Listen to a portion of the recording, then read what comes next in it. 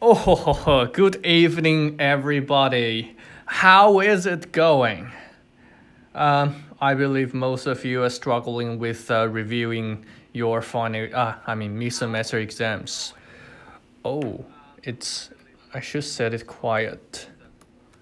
Okay, sorry. Okay, so this is our last part of live streaming revision session. So what we're going to be covering today are the following three things. First of all, do you remember last session, we have a problem left over, which is the difference between exponential or the link between exponential distribution and Poisson distribution. So some of you are very interested in the relationships between them. Secondly, which is the key part of today, central limit theorem or sampling distribution. Okay, we're going to be talking about sampling distributions, sampling distributions. And last but not the least, as this is our final, the very last live streaming, so you're very welcome to ask questions. So consultation or Q&A. I knew a lot of you has visited Boris this afternoon, but Boris didn't feel very well. And he asked Justin to answer your questions or hold your consultations. But anyway, if you still have any other questions, just ask here, okay? All right, so now let's focus on the first topic, which is the leftover from last week. Last streaming session. So the example of that question actually was actually in your week 3 slides at page number 38. So week 3 slide, page 38. It's a question about the Sydney Harbour Tunnel. So if you don't have access to your slides, let's look at the question together. Let's see. It says a toll collector for the Sydney Harbour Tunnel. So toll means something that collects the fees of passing through that tunnel. And that toll has observed that the cars arrive randomly and independently at an average of 360 cars per hour. So for each hour, the average cars arrival is 360. But this information also means in order to wait till the next car to come, it takes on average 1/360 minutes. So it asks to use the exponential distribution to find the probability, as well as using the Poisson distribution to find that probability. So if you don't have your slides on hand, please just take a screenshot, and then we'll discuss this question together and try and find out the relationships between exponential distribution and Poisson distribution. Okay? All right, now I'm back. So in terms of this question, we can define a random variable in two ways in order to solve this problem. So for problem A, it's asking exponential distribution. So for exponential distribution, we should probably measure the average waiting time. Okay, so the average the waiting time. The waiting time. So if we define or let x be or equal the time or the waiting time before the next car's arrival. next car's arrival. Oh, I'm probably writing too ugly so that you can't see clearly. But let x be the waiting time before the next car's arrival, so that x will follow a exponential distribution. But in terms of that lambda, we understand lambda is actually the average waiting time, or the average time over 1, right? So it's the average 1 over average waiting time, or the inverse of the average waiting time. So on average, for each 1 hour, there is expected to be 360 cars. So on average, it takes 1 over 360 hour to have 1 car to come, right? So that lambda will be 360. So for exponential distribution, lambda is going to be 360. And this is based on hours, okay? All right, or you can say 10 seconds, okay? So if you put here as 10 seconds, because I believe 1 over 360 hours is 10 seconds, right? So you may also define lambda to be 1 over 10. So it doesn't matter, just keep all those or keep the unit uniform, okay? So if I use 360 as the lambda, so keep in mind the unit we're gonna use is hour, okay? So now we're gonna find the probability that more than half a minute, the next car will not arrive within half a minute. So this is gonna be the probability of x greater or equal to, or just greater than half a minute. So for half a minute is how many hours? Oh my goodness, I hate that. Well, I regret about this, okay? Can we use second as the unit? Is that okay? All right, we will use 10 seconds, second as a unit, so lambda will be 1 over 10, okay? So 1 over 10 will be lambda, because it on average takes 10 seconds for a car to... Now I'm back. Yeah, I can tell it's always loading, right?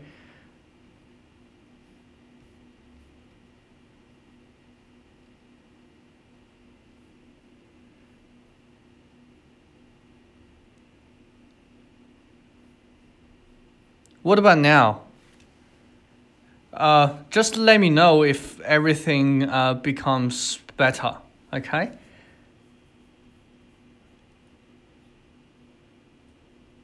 Better? Oh, wow. Cool. Great.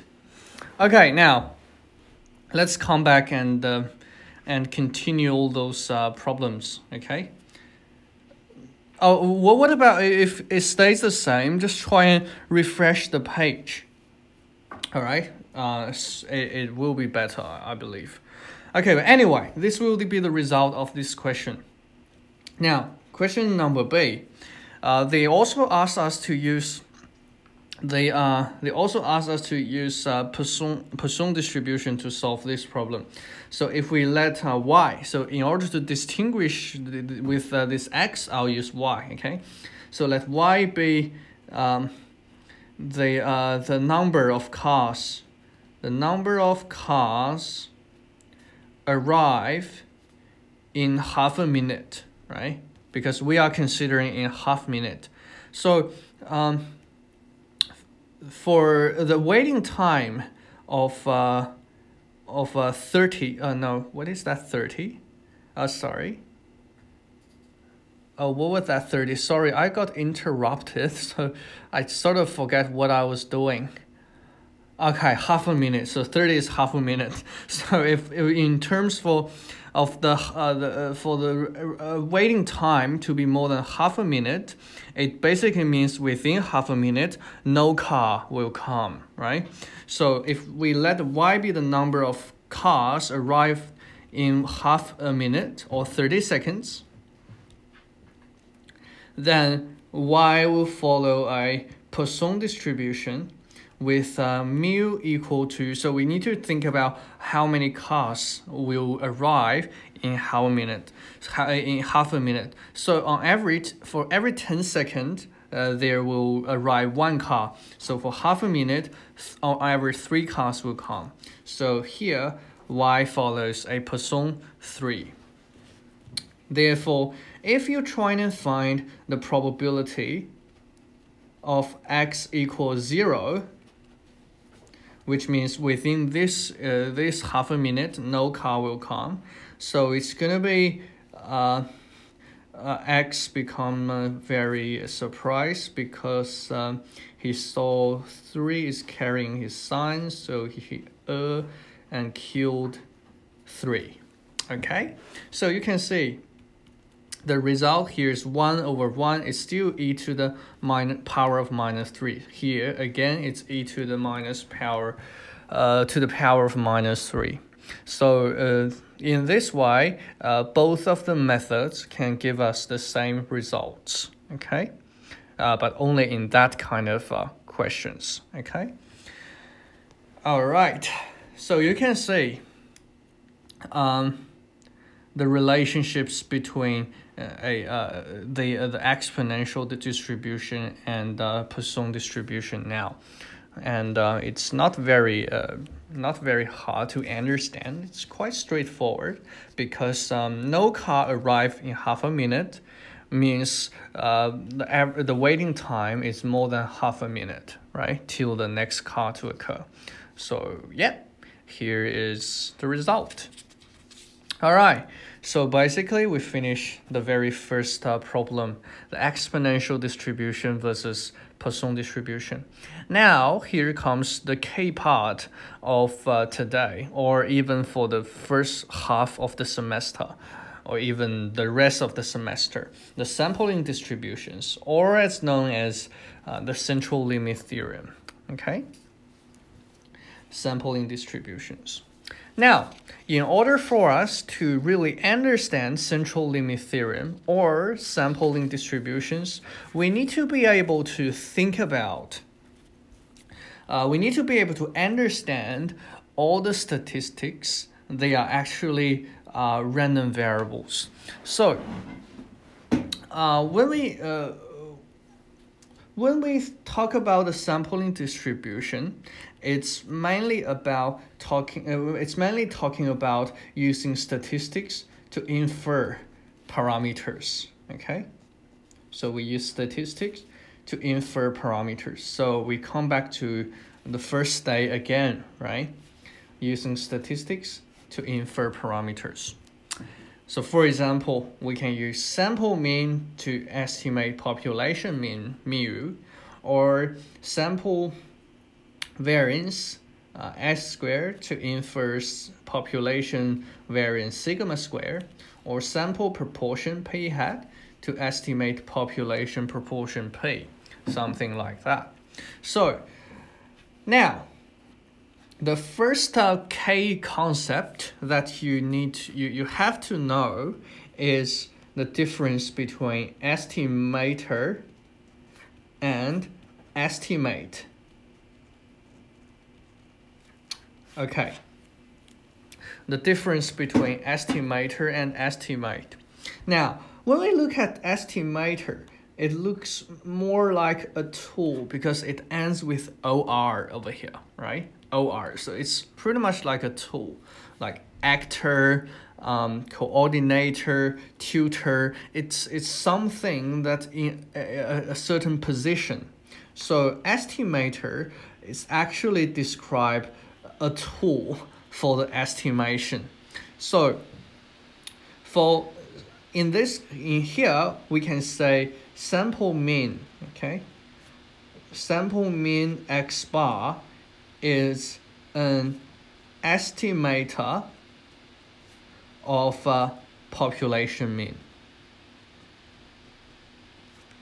mu. So this is how we understand estimator. Now, how do we understand estimate?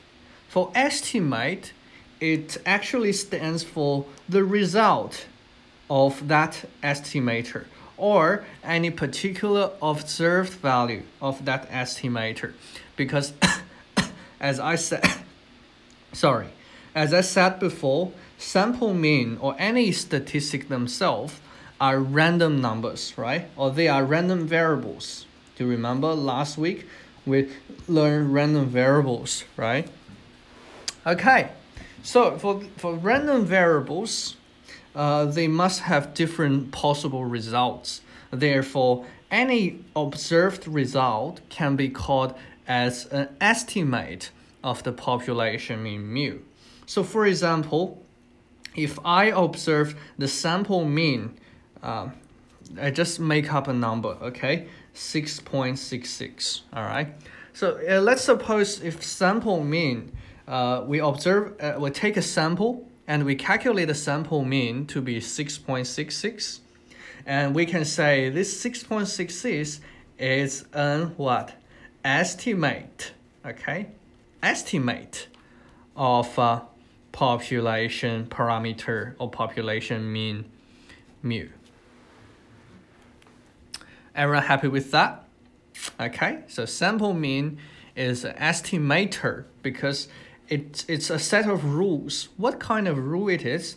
It's a set of rule when you take different samples. So you got different elements from the sample, and then you add them all together divided by n. So this guy itself is a tool, a kind of tool that help us to estimate population mean mu. So it's an estimator.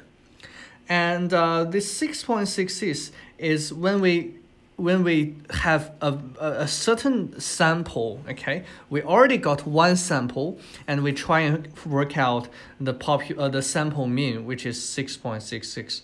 So this actual observed result is called an estimate, okay? It's an estimate of the population mean mu. And the process of using any statistics to infer parameters is called estimation, okay? So the process itself is called estimation, all right? So it's not only about the definition, but also about English. So estimation is a process using statistics to infer parameters. Estimator is a kind of tool or set of rule to assist us in estimating parameters.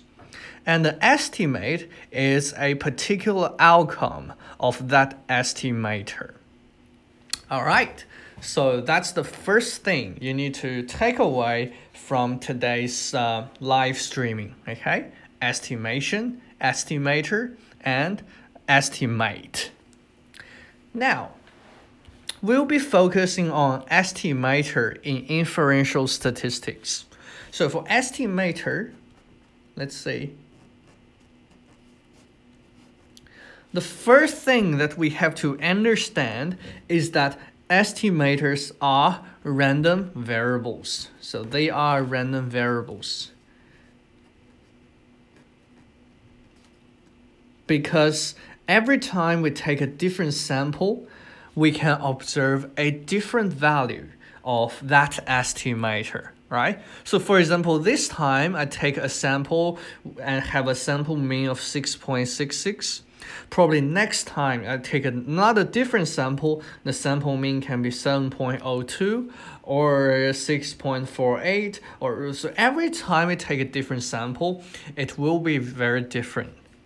So if we are considering back of this random variable stuff from last week, the last week key topic is their probability distribution, right? Because for any random variables, there must be corresponding probabilities, a set of probabilities corresponding to each value or possible value of that random variable.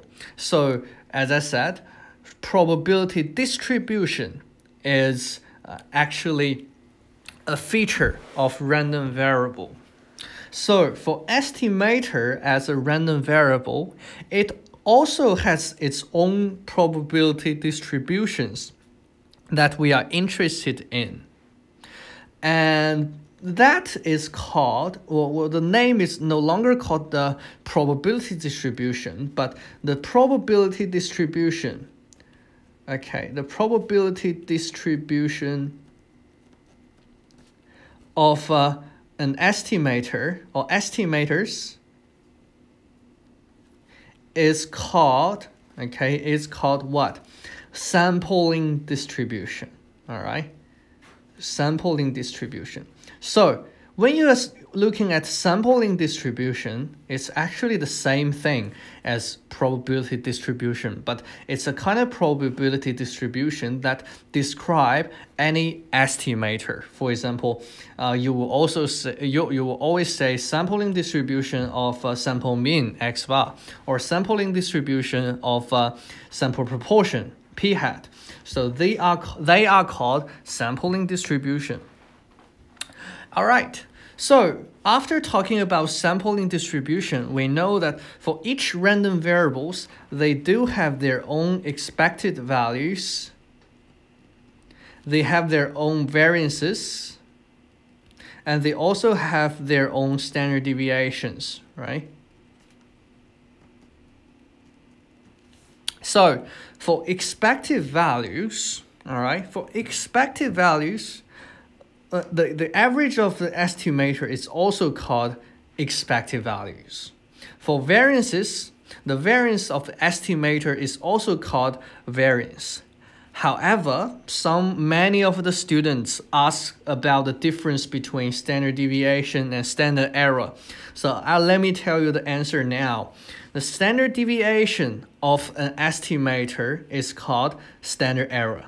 So you can see standard error is nothing but just another name of standard deviation, okay? So don't get scared by the standard error. So it's nothing but standard deviation, all right?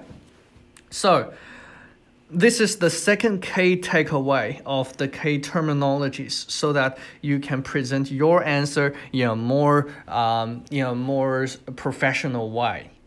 Therefore, now we have estimator as random variables. They have their probability distribution, which is called sampling distribution.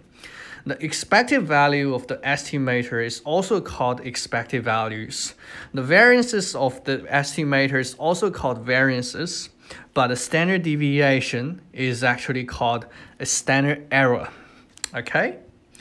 Okay, now that's all about the key concepts for today's.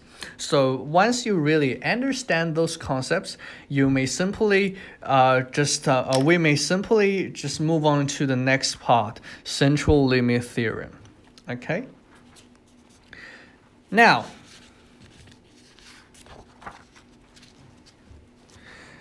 you may have noticed in the 2012 as well as 2015 exam papers, you were asked to write down or state central limit theorem, right? So you can see how important the central limit theorem is. And it's not only about reciting central limit theorem, it's more of understanding central limit theorem.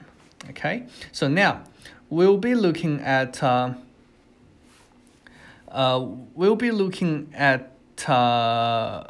I'll be looking at some questions now. Sorry, I haven't noticed your question. So Chen Yujing is talking about, hi Tony, how many parts are there for the online revision? Is this the last part? Yes, I promise you this is the last part. Hey Hesi L, why there are both standard error and standard deviation in past paper? because sometimes standard error or sometimes standard deviation is the standard deviation of a sample.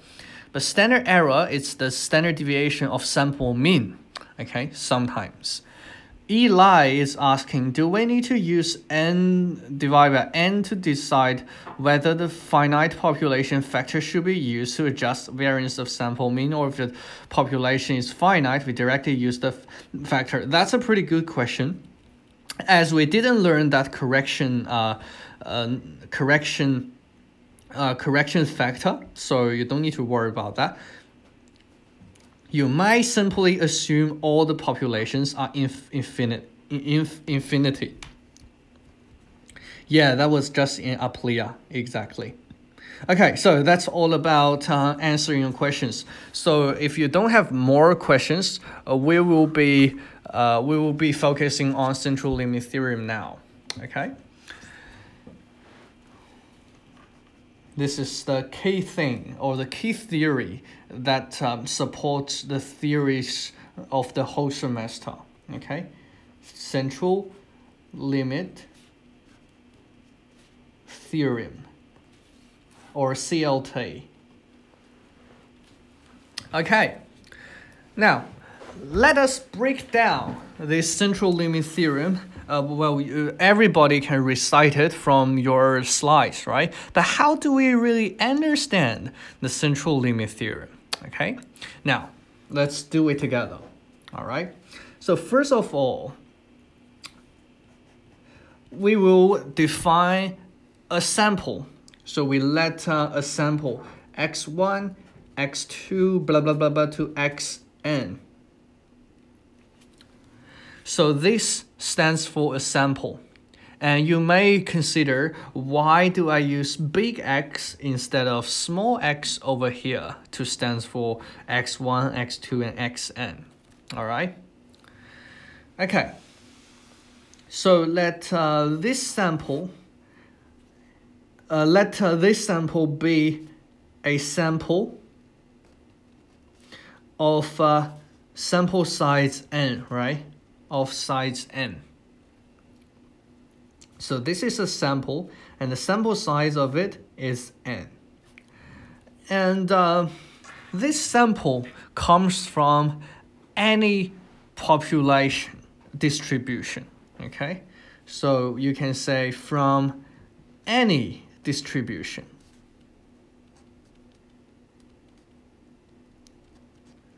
So this means X can follow any distribution when you are taking sample from X, right? So x1, x2, xn are just n independent observations or n independent repeating experiments on this population X, okay? So from any distribution. And there are two parameters on this population.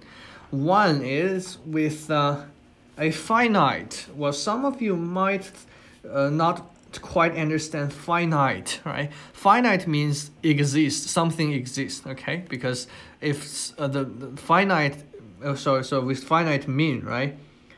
Finite mean means the mean is a number that we can count, and we know that number, but it's not infinity, right? With finite mean and finite mean mu and a finite variance of standard deviation, whatever you like, sigma square. So this, the first sentence states, where does the sample come from?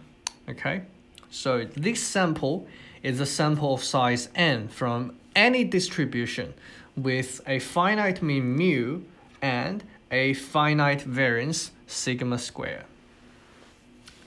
Now, here is the condition. If sample size is large, right? If sample size is large, so how large is it? Greater than 30, right? Usually, we believe n greater than 30 is a large sample size. So if sample size is large, Now, here's the conclusion, all right? So you can see this theory is stated in three parts. The first part is how we take the sample from any distribution population. And secondly, we have to make the sample size to be large enough. And lastly, we're gonna talk about the sampling distribution of sample mean, all right? So the sampling distribution. So now, hopefully, you understand what is sampling distribution, right? So it's just the probability distribution of any estimator. Okay, so for sampling distribution of sample mean, therefore, the estimator here is just this x bar. So for the case thing about central limit theorem is about the sample mean, okay? So you have to understand sample mean is a random variable. Again, tell yourself sample mean is a random variable. So that's why it has a probability distribution, okay? All right, now the sampling distribution of sample mean x bar is followed, or can be approximated, right? Can be approximated by what? A normal distribution, okay? By a normal distribution with the mean that equal to the population mean mu and a variance of what? Of sigma square divided by n. Okay, so this is the key thing of the sampling distribution of sample mean. Or to make it short, you can write it as x bar follows a normal distribution which has a mean mu and the variance of sigma square divided by n. All right, so you can say this is the whole central limit theorem. Now, here are several things to help you understand central limit theorem better. First of all, we need to think about what is the subject of this sentence. It's the sampling distribution of sample mean x bar, right? So the key thing is that it's the sampling distribution of sample mean x bar, but not sample distribution, okay? So many of the students tend to say, if population is any distribution, but as long as the sample size is large, the sample distribution is normal. This is completely wrong, okay? This is wrong. Let me use a red pen. Let's say this is completely wrong. We can never say sample distribution is normal because sample is just a sample. It's not a random variable, right? So we can't say sample has any distribution. So it's the sampling distribution of sample mean x bar. So we are looking at x bar. The sample mean follows a normal distribution, but not sample follows normal distribution, okay? All right, that's the first thing you need to understand. Secondly, we can say as sample means mean, okay, the mean of the sample mean or the expected value of the sample mean is just the population mean mu, which is the population parameter.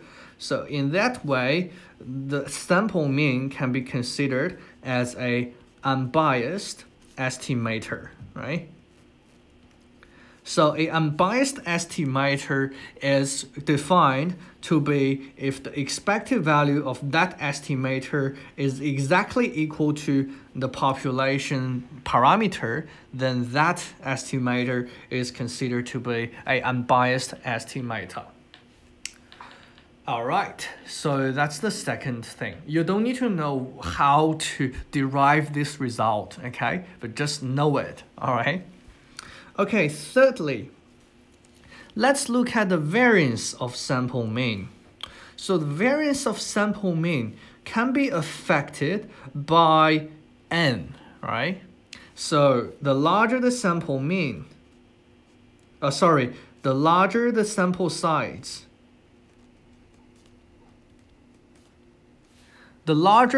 size, what's going to happen to the variance? Larger the sample size, smaller the variance, right? Smaller the sample variance. Smaller the variance of a sample mean, okay? Oh, it's not sample variance, okay? This is the variance of the sample mean.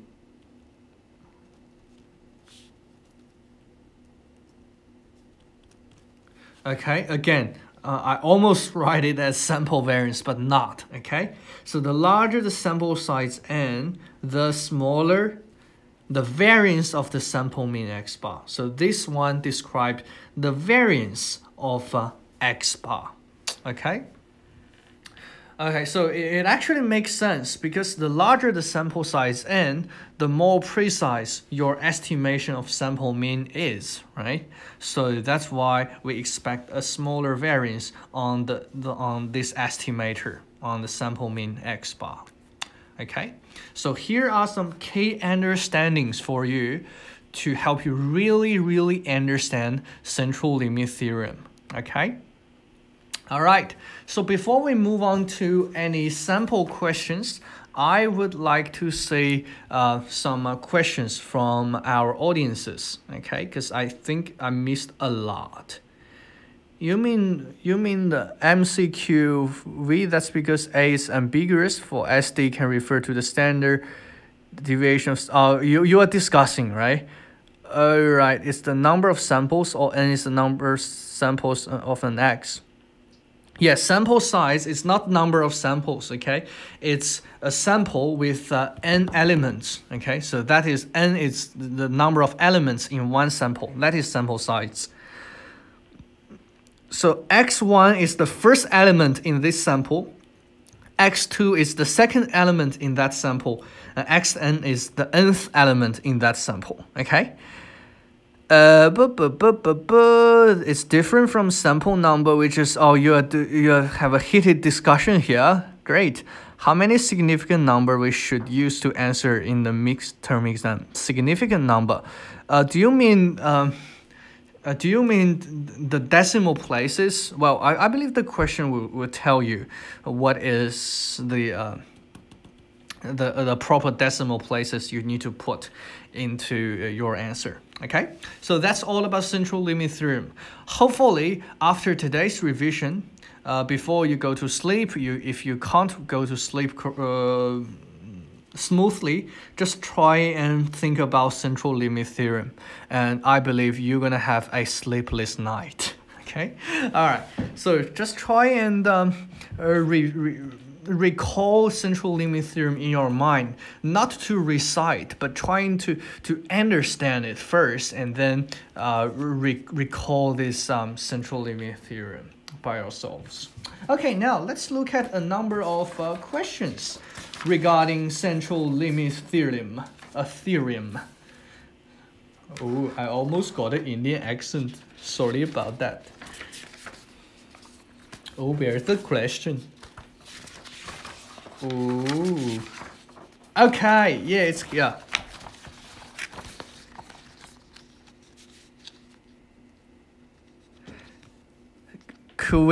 James Williamson is asking the note number 1. Could we say sampling mean distribution? No, sampling distribution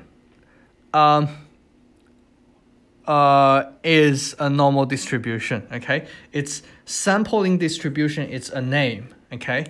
Instead of saying sample distribution is normal, we should say sampling distribution of sample mean can be approximated by a normal distribution. Or x bar follows and approximately, okay? I'd better write approximately.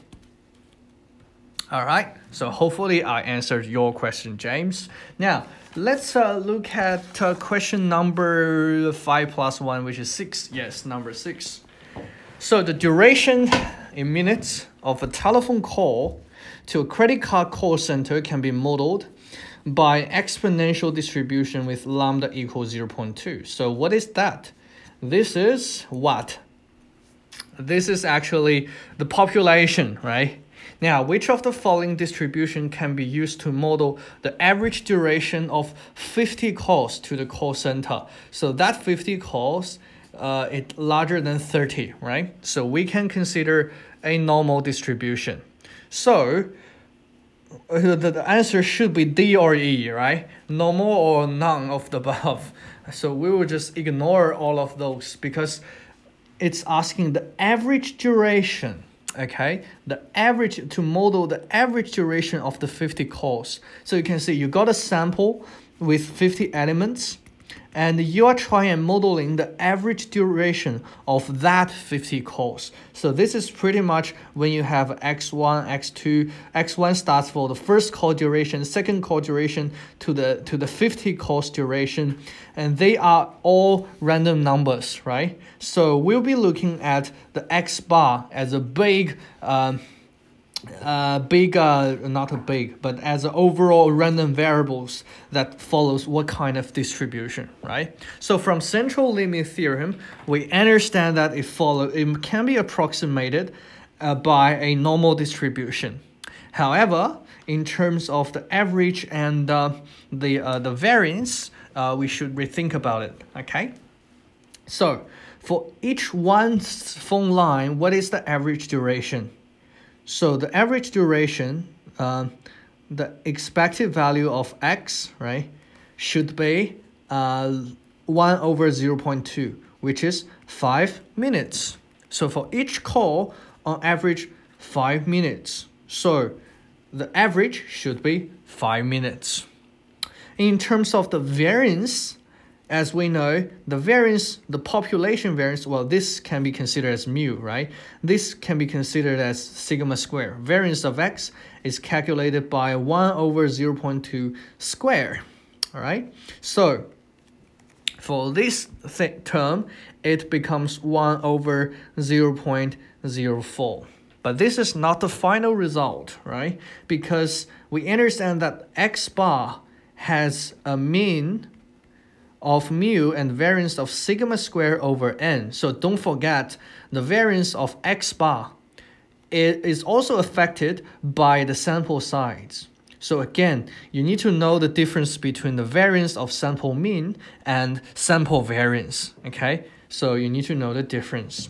Therefore, sigma square over n is 1 over 0.04 and then divided by 50. So what is that result? Oh my goodness. I'm quite for 1 over 2, right? Yeah, it's 1 over 2. 4, 5, it's 2. So it's 0.5. Okay. Oh my God. I believe my primary school math is taught by PE teacher. Because I can't do that simple calculations. All right, so you can see this question can be tricky if you don't have a central limit theorem in your mind. But if you're really sensitive to the key numbers like the sample size that is greater than 30 and the average duration, which is the sample mean, right? So and you will notice the right answer should be D, normal 5, 0.5, okay? Okay, very good. All right, so that's the first question regarding the sampling distribution. Now, the next question, which of the following statements about computer output below is correct? The standard deviation of the sample mean is estimated to be 0.4571. Many of you wanted to select this answer, right? So the solution from Boris said none of the above. So why is that? the standard deviation of sample mean. So it's simply standard error, right? The standard error of the sample mean is estimated to be 0.4571. So it seems correct, right? So why the answer says it's incorrect? Probably the solution is wrong. Okay, I don't know, because I can't see anything wrong in this solution. What do you guys think?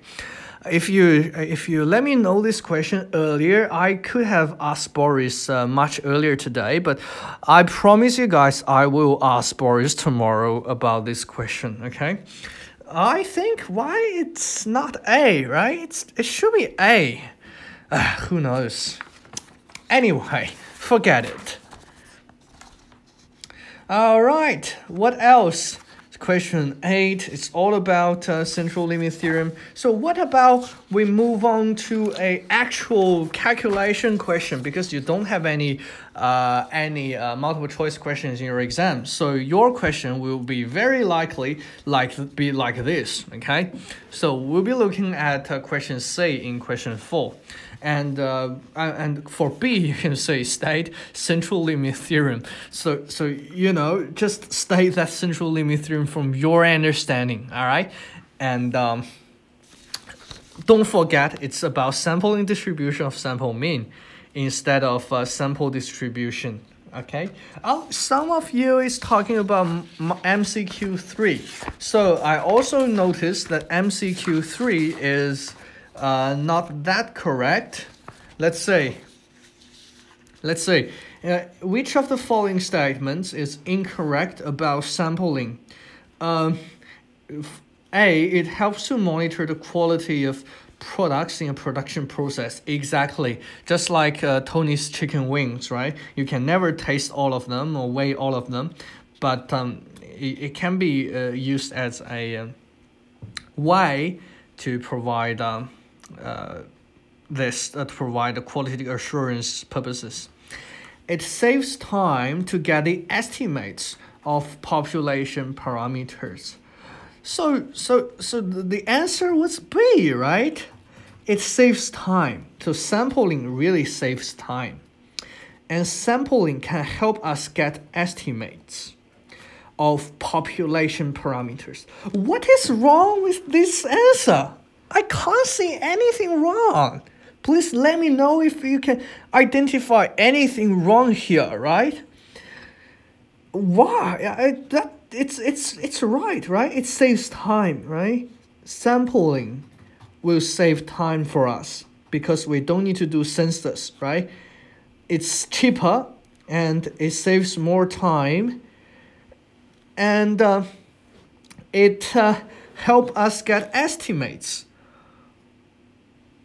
Okay, well, Boris said C is probably not so correct because it gives parameter estimates that are close to the population values, but most of the time you will get a close value, right? But if you are unlucky enough, for example, if I have a population which is 1, 2, 3, 4, 5, right? And if unlucky, I probably get 1 and 2. So I calculate the sample mean as 1.5, which will be very far away from the actual population mean 3.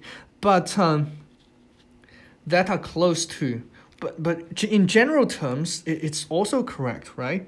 So Boris said,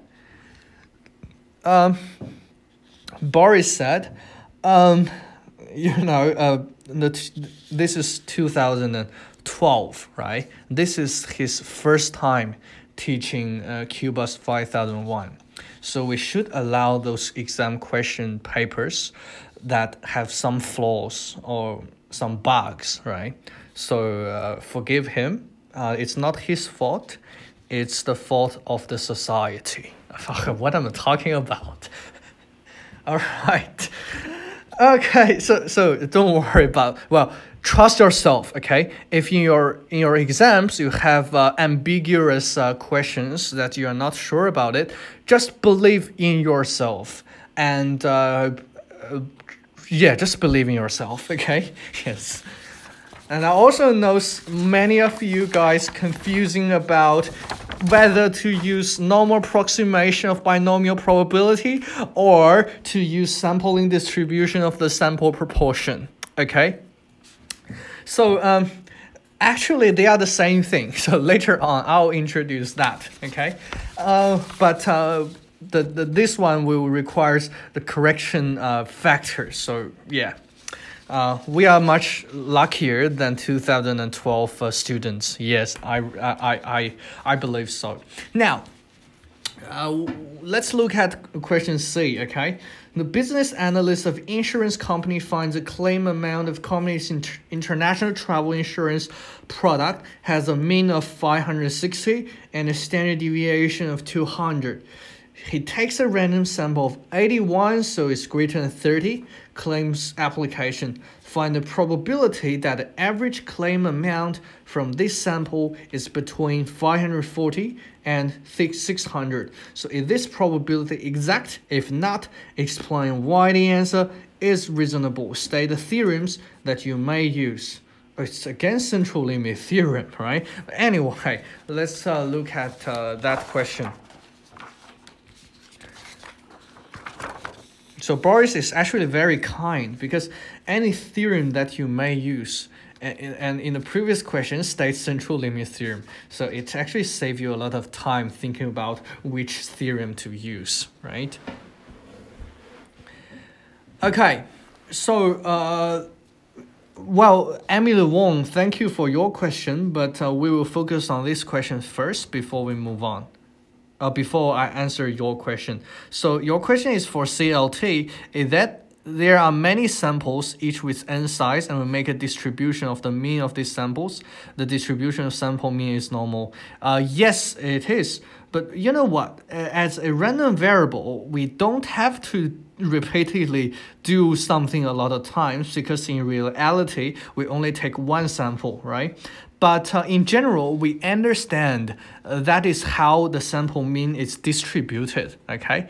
So you are right in terms of understanding. If we repeatedly take a lot of samples with same sample size n, for example, and calculate the sample mean, and this is the true population mean mu here, right? So you will observe a bar here, and then a here.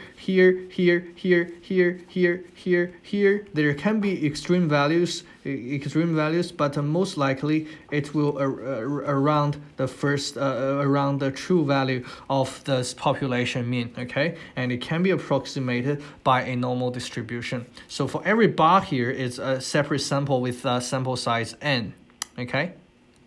Well, it doesn't matter how many samples we have. So for example, if we do have well, let me give you an easy example. So if we are rolling a die, okay? So they have 6 surfaces, right? But by rolling, no matter how many dice you're going to roll, there must be 6 outcomes, and every one of them have a probability of 1/6, right? So it doesn't mean that we have to roll 6 dice to have this probability, okay? So you have to understand what is a random variable. X bar itself, before we take any sample, it's a random value. But once we take one sample, it's a particular observed value. So once we roll one die, it's going to be either 1, 2, 3, 4, 5, or 6, right? So again, for X bar, if we take one sample, it can be 6.66, right? If we take another sample, it's going to be 6.78, something like that, okay? So here is how we understand sample mean as a random variable, okay? Thank you very much for your question. I almost forget the student may get confused in understanding why sample mean is a random variable, okay? Or more particularly, if you consider this population, 1, 2, 3, 4, 5, right? And this is a population. And once you take different samples, for example, sample 1, you get 2 and 3, and your x bar, this here should be small x bar, right? 2.5. If you have 2 and 4, x bar equals 3. If you have 1 and 4, the x bar is also 2.5. So you can see every time you take a different sample, you're gonna get a different result. It's pretty much like if you roll a die, every time you may get a different result. So that's why we call it a random variable. But it doesn't require us to take as many samples to prove that it is a random variable. Okay. All right, so that's all about the explanation to Emily Wong. Thank you very much for your question. Now we will be focusing on this question first. So now we'll be looking at the average number, the average amount of claim, right? So we will let X be the average amount of travel insurance product. Insurance product has a amount, yeah, claim amount, right? Amount of claim in blah, blah, blah, blah, blah, blah, okay? Yeah, you know what I mean, right? Just write down the full sentence over here. And since, you should say since n is greater than 30, and due to, you can say due to central limit theorem, right? Central limit theorem, or CLT, x bar, let x bar, my bad, we have to define x bar because the average amount is a random variable x bar, right? Let x bar follows a normal distribution with a mean mu and the variance sigma square over n, where mu equal $560 and sigma square, sigma equal 200, right? The standard deviation is 200. So sigma is 200 and n is 81. All right.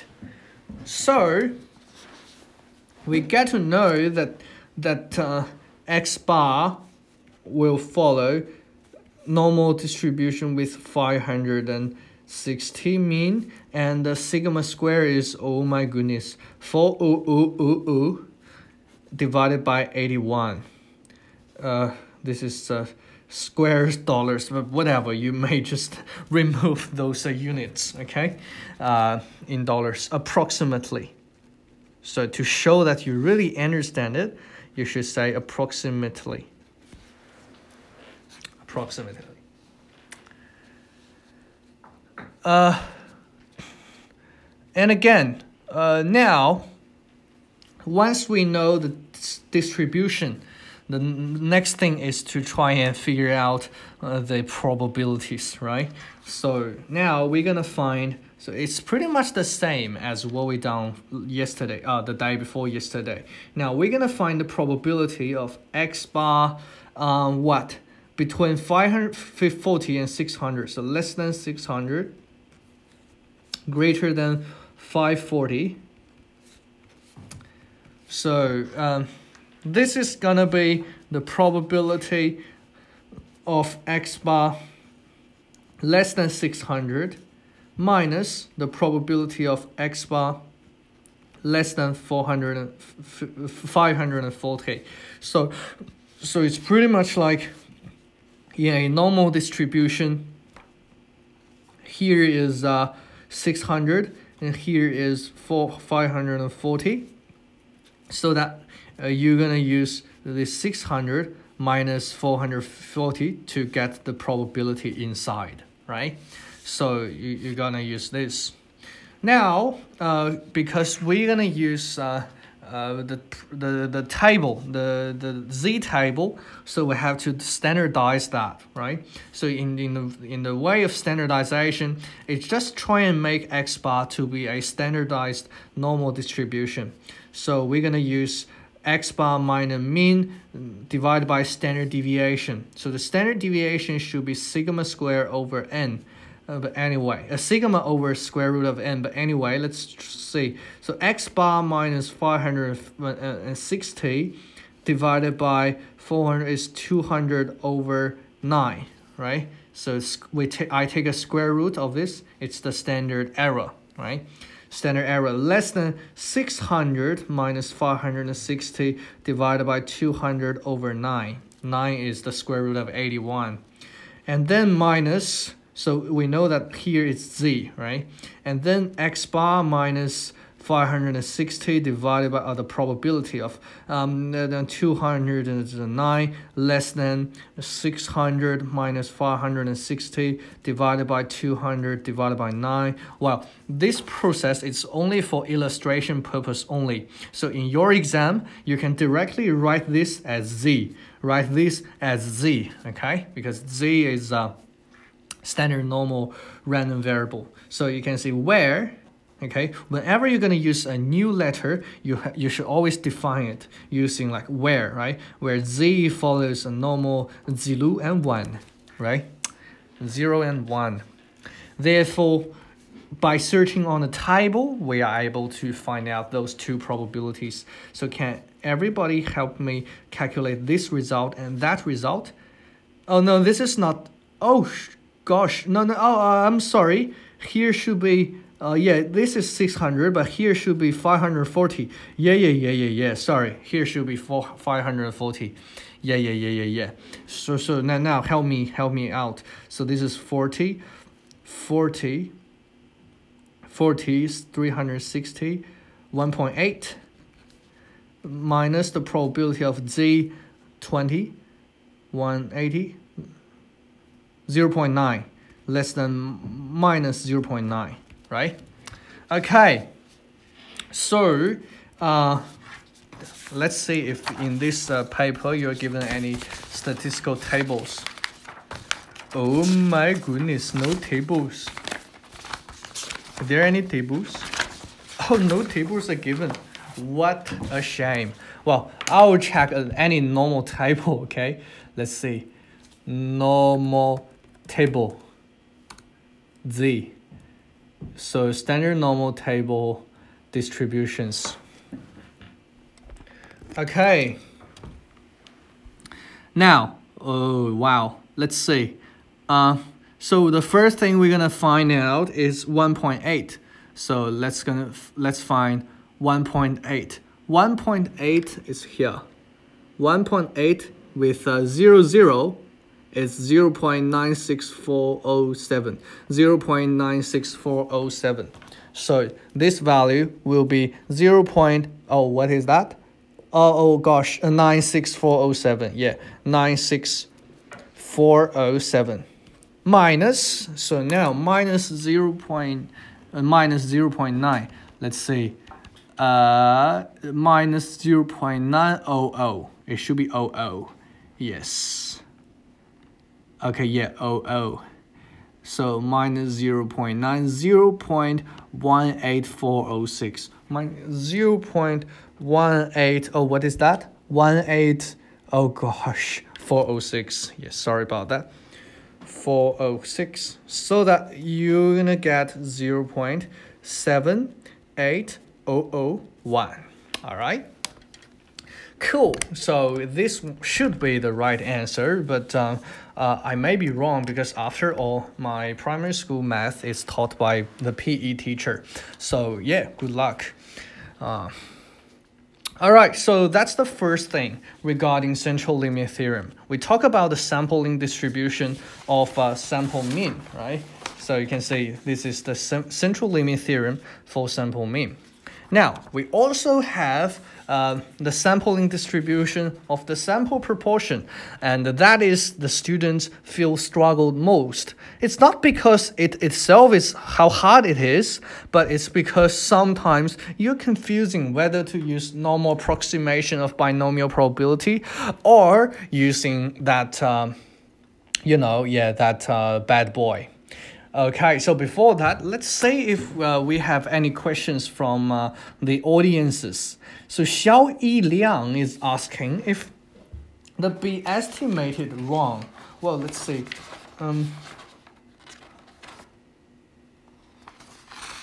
What do you mean be estimated wrong? It's same time to get estimates. What do you mean? Sorry about that. I didn't get your question. Sorry, but can you, if you like, can you state your question again? James said, should we plus or minus? Well, this is for sample mean, so we don't need that. Yeah, thank you, Chijie Deng. Thank you very much.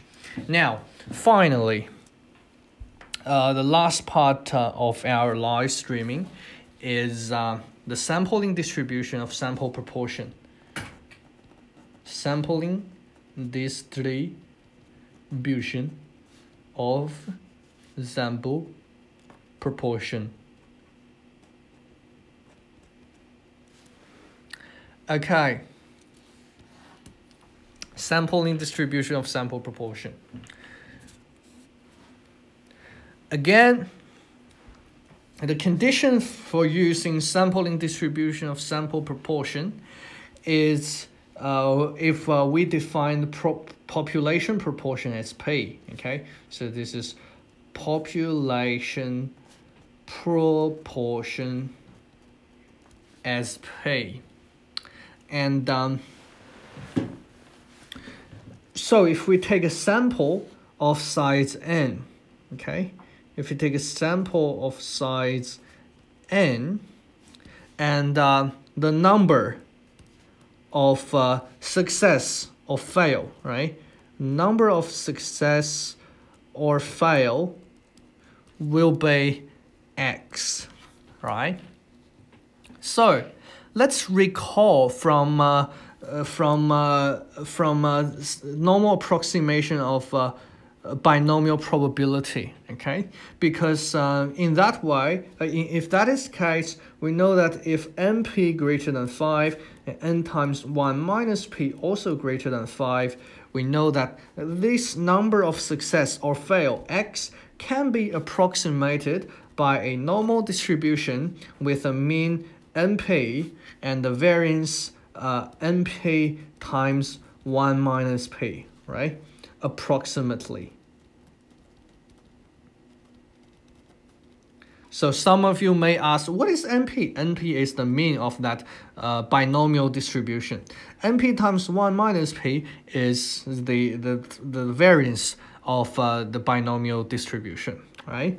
So here is a binomial, if we have a binomial population, and if we take a sample size n, which is just to repeat the Bernoulli trial or Bernoulli experiment for n times, and the number of success or fail will be following approximately following a normal distribution like this, right? So this is what we already have if you watch the video of normal approximation of binomial probabilities.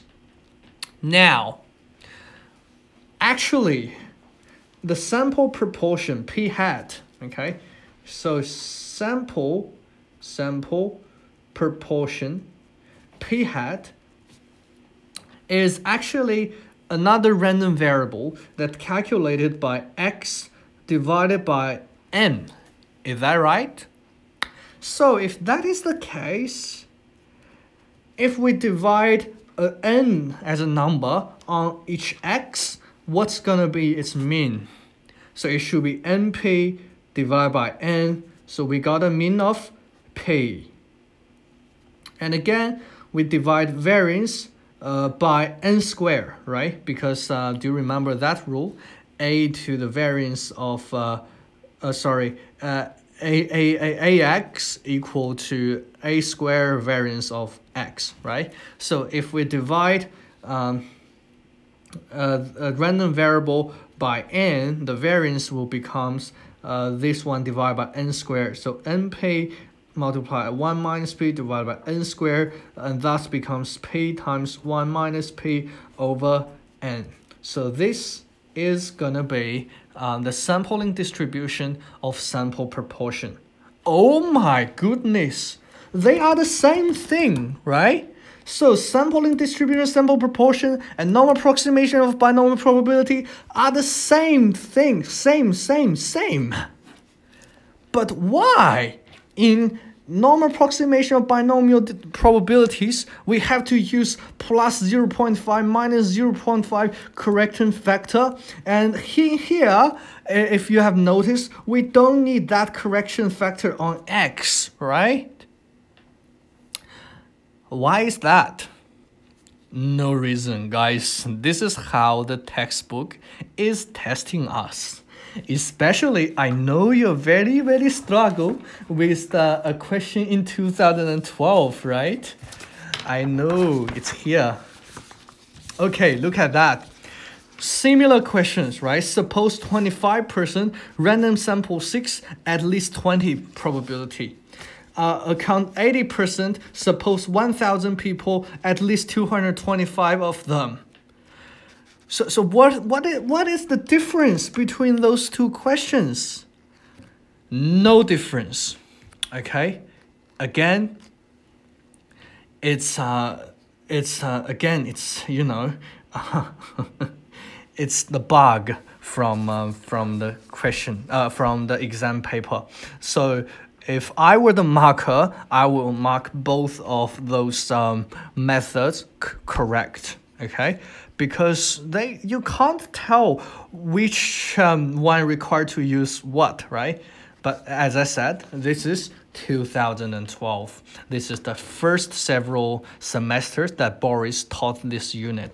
So forgive him for doing this kind of ambiguity in the exam papers, but it's not his fault, right? It's the fault of the university.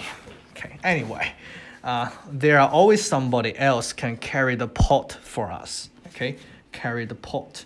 This is the pot, and they will help us carry it. Anyway, okay. So they are basically the same question, all right? So don't bother doing that. And some of you say binomial distribution is discrete, but normal distribution continuous. Well, yeah, it always exists like that, right? So if for x, if we deal with x and we find the probability f greater or less than something, then we have to do a correction. But when it's divided by n, they actually the same, right? It's just a proportion. By dividing x by n, we just change the scale of the data. But there should also be this kind of correction on x if we do that in normal approximation using on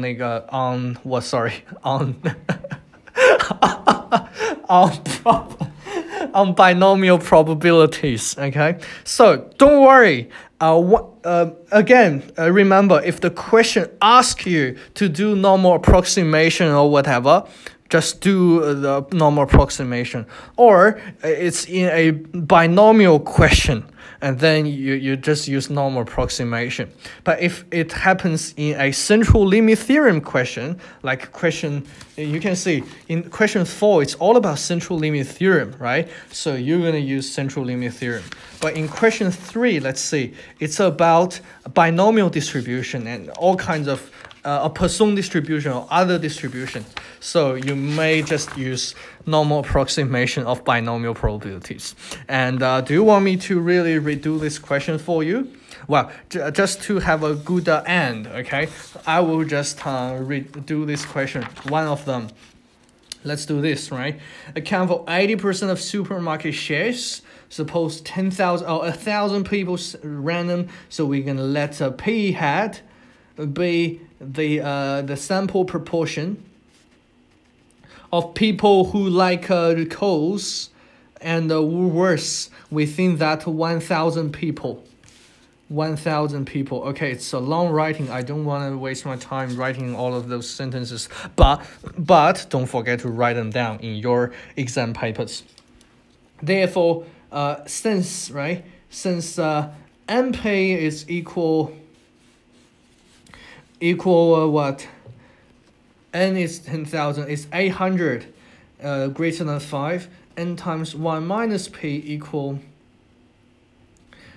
200. That is also greater than 5 due to central limit theorem, right?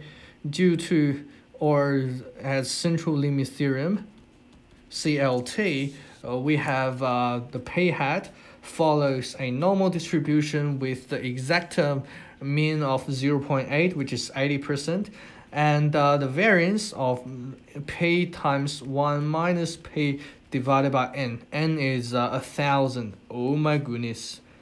Okay, anyway. So this is the sampling distribution of p hat. So if we're gonna find the probability of p hat to be at least 225 of them, so it's going to be 225 over 1,000. So what I said is, if we do want to use the correction factor, we should do if it is at least 225, right? It should be less than or equal to, greater or equal to 225. So it should be 224.5 over 1,000. But don't bother doing it, okay? So don't worry about that too much, because we assume proportion is continuous, but x it's discrete, okay? So that's why we don't do that continuity correction. And again, similarly, you do a standardization, you make it a z, and here again 225 over 10,000. It's just 0.225 minus 0.8. Oh, we'll mainly shop at other supermarket. Oh gosh, I almost dropped in the pie. No. Whatever. I don't know the English words for that. P hat. Trap. Yeah, trap. So yeah, it's at least we'll shop at other supermarkets. So we're talking about if p hat is if we define p to be this 0.8, we should have at least 250 is at most 775, right? 775 of them. So it should be 0.775 minus 0.8, so less than, okay?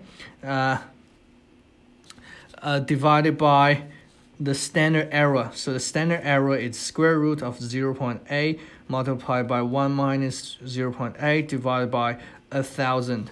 So can everybody help me find out this probability? It's 0.025 over 280.16. Oh, this is a good number. 0.4, 1,000, 10. No way, square root of 1,000. Sorry, I can't work it out. Can you help me calculate this number?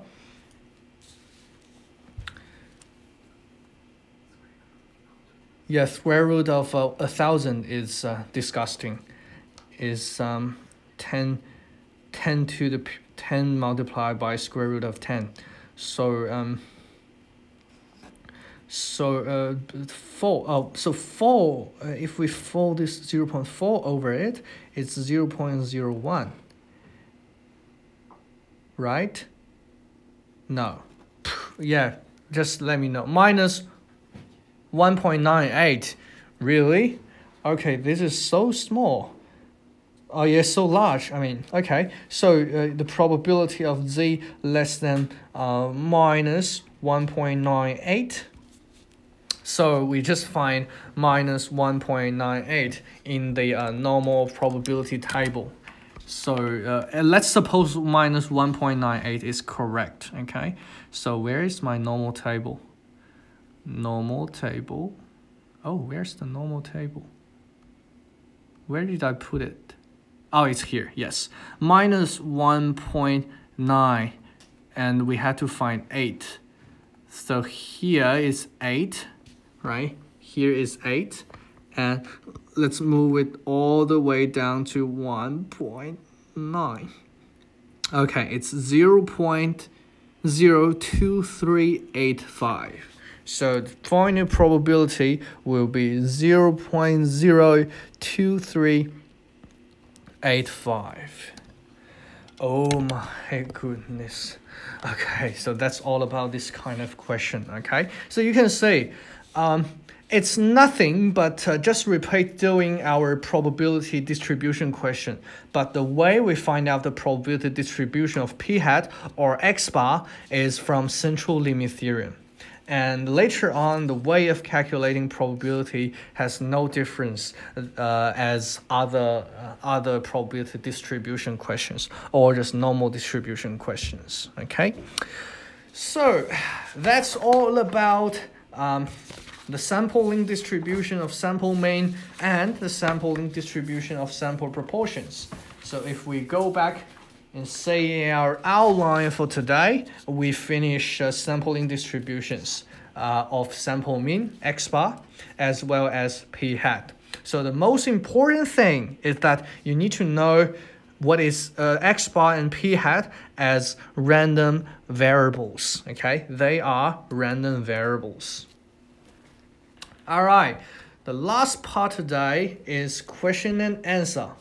So do you have any other questions regarding the knowledge from week 1 to 4, as well as anything related to mid-semester exam? And thanks for the water. Oh, this is hot water. Where did you get it? Oh my goodness, thanks.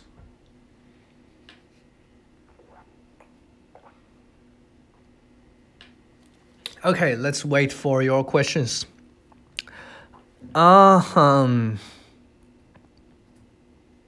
Hey, 七界定 NP greater than 5, NPQ, not NPQ, okay? It's simply NP greater than 5 and NQ greater than 5. There's no restriction on NPQ because NPQ is the variance of that, okay? Don't worry about that. So 七界定 is this,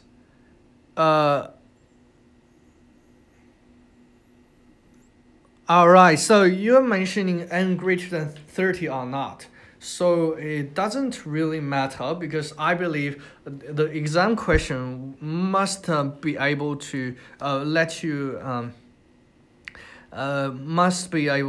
you work out the right probabilities. Okay, and again, for the normal approximation, you will see the numbers are given are extremely large, several hundreds or even several thousands. So it's basically impossible to calculate that by hand. Okay, so that's why they're gonna ask you to use normal approximation. So don't worry too much.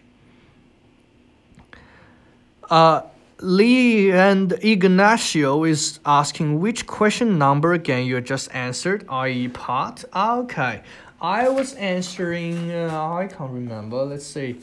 I was answering question number 4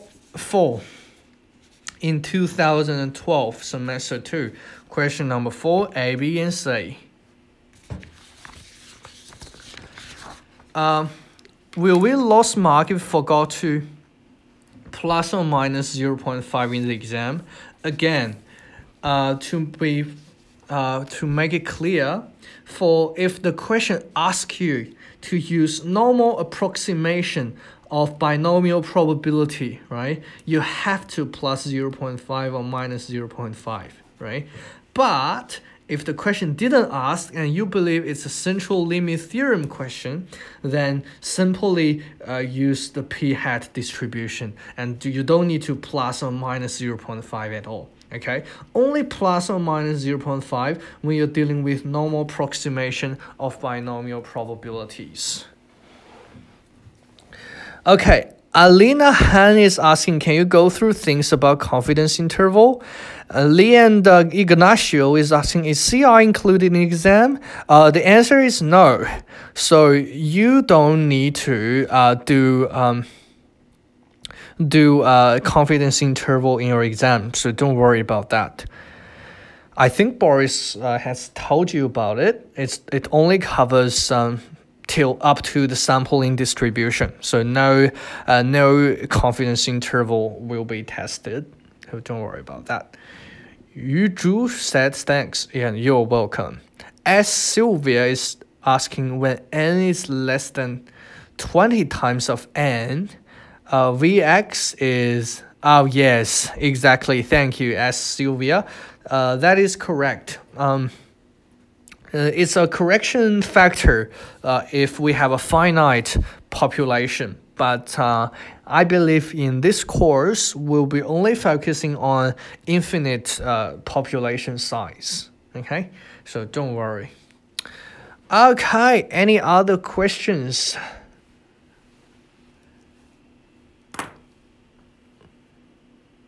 I see. Yeah, I also see that. Thanks. Yes. Any other questions? Oh, Emily Wong is asking for the binomial correction. If calculate pay less than 10, we use less or equal to 9.5. If we calculate less or equal to 10, it's less than 10.5. Are this right? Confused or plus the... Yeah, exactly. The golden rule of using correction factor is that if this interval, for example, less than 10, if this interval didn't include 10, when you do the correction, you should also not include 10. So it's less than 0.5. But if this interval includes 10, then your new interval, well, this is not y, x. I'll say y. Y is a normal variable, okay? So normal random variable. X is a binomial, and y is a normal random variable with same mean and variance, okay? So here, you have to also include 10 in this interval. So this also works for greater than something, right? So if x greater than 10, then this interval does not include 10. So it's greater than, it will be approximated by the probability of y greater than 10.5. And if x is greater than or equal to 10, you want to find, and p will be y greater than 0.9, so that this interval will also include 10. So always think about whether equal sign is there or whether this particular number is included. If not, you must also exclude the number from the normal interval. If it does, then you have also to include that in your interval. Okay, so this is how it works. Girasso W is saying tutorial 3 PPT has a rule of normal. Yes. Yu Si John is asking, when will we use normal approximation when we sampling this sample proportion? Yes, as I just said, only when they are basically the same thing. Okay, and it's just a bug or a flaw of this course. So both of them can be correct theoretically, but in terms of your exam, unless you are explicitly asked to use normal approximation, then you use normal approximation. If not, you might just use sampling distribution, sample proportion. And also, you may also see the group of the question, right? So this question is contained in the central limit theorem group, so that you're going to use central limit theorem, right? And for question 3, it's in a Poisson distribution group, or any other distribution group, so it has nothing to do with central limit theorem. So if that is the case, use binomial approximation. And again, as I said, this is the problem of 2012 exam question itself. So I believe in your exam paper, you will be explicitly told if you're going to use binomial approximation, a normal approximation of binomial, or the sampling distribution of sample proportion, okay? Don't worry too much about that. Even though the results are different, actually the markers doesn't really care about the result very much. It's all about the process. Jiawen Qian is asking, do we have to know how to calculate optimal weight which minimizes the risk of the portfolio? Thank you very much for your question. I asked Boris before, and the answer is no, you don't need to know that. Any other questions? Okay, it's already 9 p.m. So if you do have other questions, we don't have enough time to answer your questions. I know if probably you are just typing your question, but 5, 4, 3, 2, 1. No questions asked. Okay, so I suppose no more questions. And again, thank you very much for your coming. And today we have Gary and Felicity as our special guest, helping our quality control of the whole live streaming process. If you notice that today our light is much better, that's because we changed to a smaller room. So the light will be sufficient. Supporting the live streaming. So it's just a meeting room in ABS. And okay, so lastly, good luck with your mid-semester exam. Thank you. So Emily Wong, confused a little bit. Is the pay x greater equal 10 equal 1 minus p? Yes, it is. Yes, you're right? So trust yourself. Don't get confused, okay? And yes, wish you the best luck in your exam. Thank you very much for your support to PLG live streaming consultations. And hope to see you before final exams. Bye-bye, guys.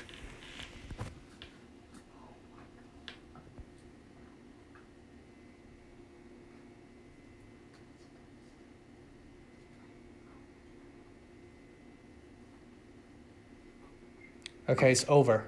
Oh yeah, it's over. Yeah. Why is still talking in English? Because this is the English-speaking campus, right? Really? Yes. So it's like English corner? Yeah. Okay. So it's Yes, very good. -0. Okay, I'll stop.